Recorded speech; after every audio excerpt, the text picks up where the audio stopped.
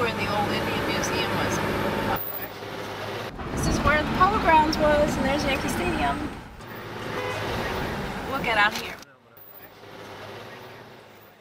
My name is Terry Baker Mulligan, and I grew up in Harlem in the 1950s and 60s in an area called Sugar Hill.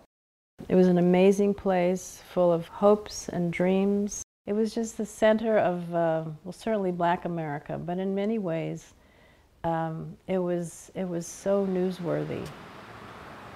We lived in 369 Edgecombe Avenue. It was a street that had a wide open view and a big sky like out in Wyoming. And this was a city where space and light is at a premium, so we were fortunate to live where we lived. I lived on the second floor on the left. You can see it in the video. I was born in that room. I was born in that apartment, and I lived there until I was 12. The day we moved, it literally nearly broke my heart. I'm not sure I ever got over it as long as I lived in New York. I missed living in that street. It was so formative in my life. Right up the street from us, about 4 or 5 houses away, Thurgood Marshall lived. And everybody in Harlem and everybody in Black America, probably everybody in America knew who he was, because the news was full of what was happening in the South. The civil rights era was happening. The South was in turmoil. There was bombings and lynchings, and it was right after Emmett Till had been lynched. And Thurgood Marshall was the lead lawyer for the NAACP, and he had just won the Little Rock 9 case.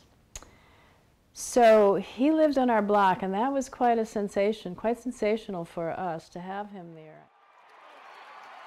One of our neighbors who I did meet and kind of ambush in the shoeshine parlor was Willie Mays. He had just been called up for the New York Giants, the baseball team. They played up the street from us in Polo Grounds before they moved to California.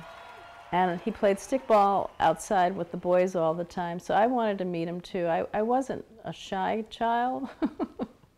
And the shoeshine parlor owner didn't like the kids hanging out in there because that's where all the men hung out. But I went in there anyway, and he was sitting in one of the chairs, and I wanted to ask him about stickball, and he asked me right off, like, where did you get that big scar on your nose?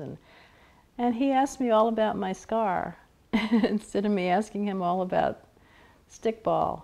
One of the boys that I had a crush on was Frankie Lyman, but all the little girls did. And Frankie lived right up the street from us on Edgecombe Avenue. He was in a group called the Teenagers, and their big hit was Why Do Fools Fall in Love. And one day, a group of us were sitting out on the park bench in front of my house, and he comes diddy-bopping down the street. And he comes up to me and he says, "Hey, gal," like that. And it's like I nearly fell over. And I wanted to say something back, like hi or hello or are you Frankie Lyman? I could not get a word out of my mouth. And it took too long. He didn't wait. He just kept on going. Yeah, it was an exciting life. We played on the street. Nobody really worried about us. You know, our parents kept an eye on us. So you saw your neighbors. I saw Willie Mays. I saw Thurgood Marshall. Duke Ellington lived in our neighborhood. Joe Louis lived in our neighborhood. These people had to live there. Black people were not allowed to into the 60s, even though it was New York City. They were not rented apartments in the downtown areas. That changed radically in the late 60s. That began to open up.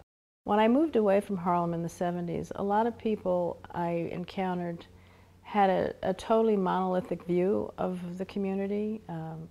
It was either a place where famous blacks lived, like Langston Hughes or Duke Ellington, or it was where crime was crime-infested and drug-infested. And there's very little in the middle. You don't hear the ordinary story of what life was really like there for ordinary people. So I vowed to write a book. It took me a long time to write it. It's called Sugar Hill, Where the Sun Rose Over Harlem. And I tell you about the history, my family, just colorful characters, the wonderful life we had. So I hope you read the book.